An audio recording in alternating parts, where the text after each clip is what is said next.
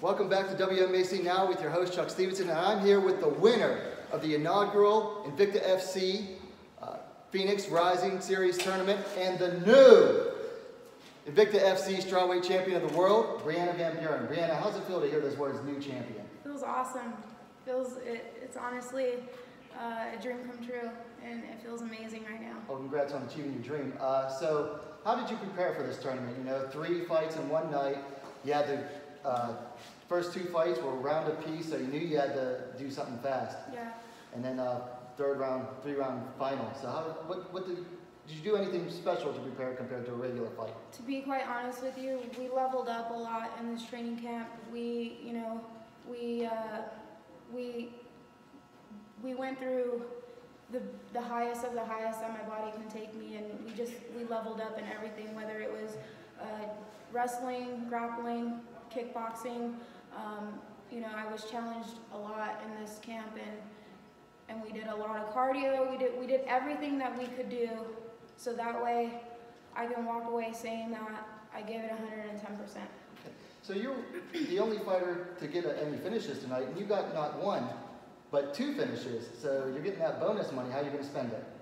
Pay some bills, make some tacos, and hang out with my family. Well, invite me over for the tacos. All right, you gotta say tacos, isn't it? Tacos. Okay, I like it.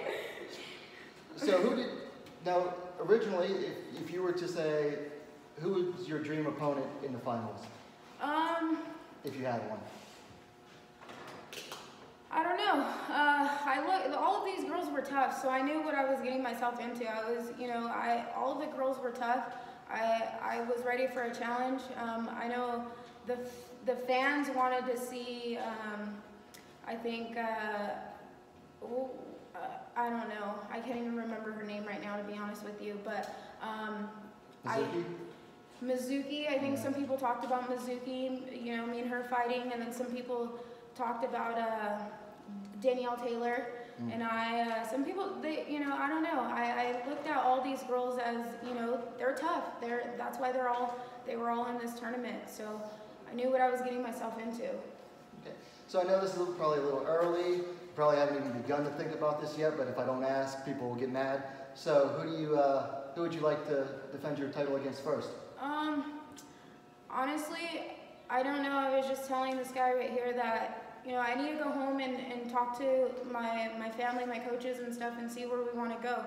Maybe I want to go down to 105s and give the champion a challenge. Maybe, it's me staying here, and, whoever wants it, they can come get it. I don't know. I'm gonna think about it. All right, so that's it for Brianna Van Buren. Congrats on the win, champ. And stay tuned to WMMA Now for the latest and greatest. Thank you.